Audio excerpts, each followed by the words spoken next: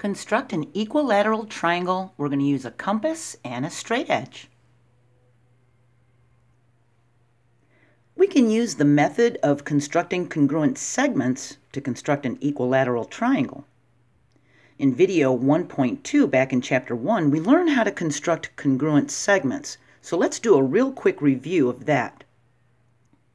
So the first thing we're going to do is we're going to either copy a segment or make a line segment.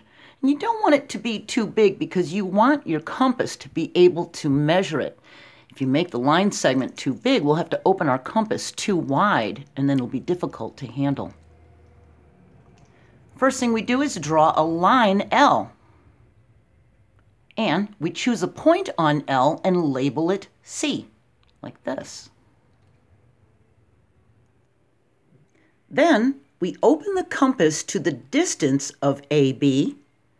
We keep this setting. We place the point of the compass at C and we make an arc on L. We can label this intersection D, and this segment CD is congruent to segment AB. We've made congruent segments. So now that we remember how to make a congruent segment, we can construct an equilateral triangle by making 3 congruent segments. We start with a line segment like AB, and we measure its length with the compass, and we keep that setting. So we're going to keep this setting of our compass. Now all we have to do is, because we have this setting, we can place the compass point on A, like this, and we can draw a little arc up here. And we do it again for B. We make a little arc. And where they cross each other, we can label as C. Then all we have to do is draw AC and CB, and we have our equilateral triangle.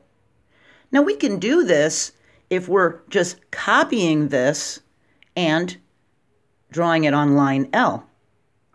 So just as we did in the beginning of the video, we measure AB and we draw line L. We put a point on it, C.